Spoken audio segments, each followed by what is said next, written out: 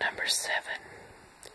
The best love is the kind that awakens the soul and makes us reach for more, that plants a fire in our hearts, and brings us peace to our minds. I said that wrong, oh my goodness. Okay, let me start over. The best love is the kind that awakens the soul and makes us reach for more, that plants a fire in our hearts and brings peace to our minds. And that is from the Notebook. Number 8.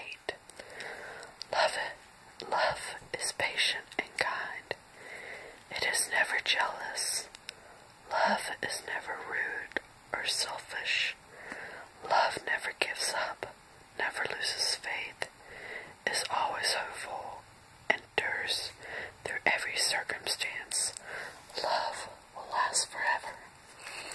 And of course that quote is from the Bible, but this version of that scripture is from a wall to remember.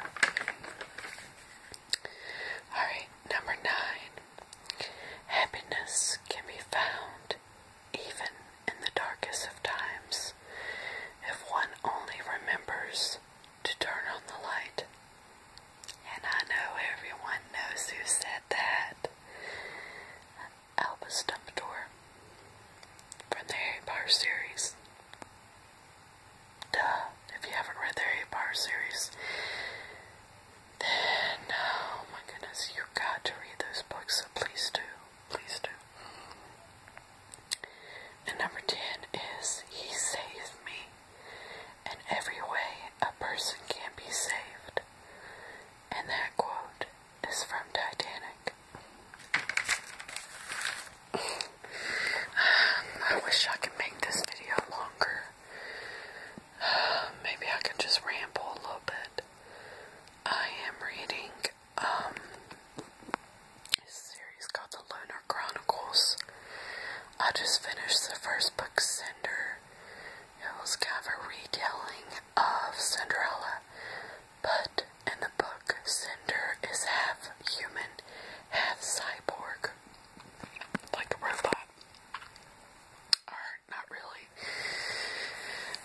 like a robot. She has like a robotic leg and robotic hand. So she's not really a robot. Not really. But I just finished it and it was very, very good. The Lunar Chronicles is from the author Marissa Meyer. I bought the first one and I didn't really have high hopes for it, to tell you the truth. I had heard a lot of good things from it on BookTube on YouTube, and everybody kept mentioning it, and I was like, you know what, I'm tired of being out the loop, so I'm going to go ahead and read it. Well, I got the first one, and like 100 pages in, I was like, yep, go and get the next 2 in the series, because I don't go to the library anymore. I order my books offline. And I didn't want to wait. It takes a few days, and I was like, oh gosh, what if I finish the first one and I don't have the second one? What am I going to do? So, but it was very, very, very, very good. I'm reading Scarlet is the second one, and it's kind of a retelling of oh my goodness, what's a retelling of? Oh, Red Riding Hood. And I'm liking this one a little bit better than the first one. I mean, I loved Cinder. I mean, everybody always says the first one is always better. But in my opinion, I think the second one is a little bit better. Because for some reason, I didn't like the prince in the first one. I don't know why, I just did not like him. I mean, of course, everybody loves the prince from Cinderella. He's a classic. But for some reason, I just don't like the prince in Cinder.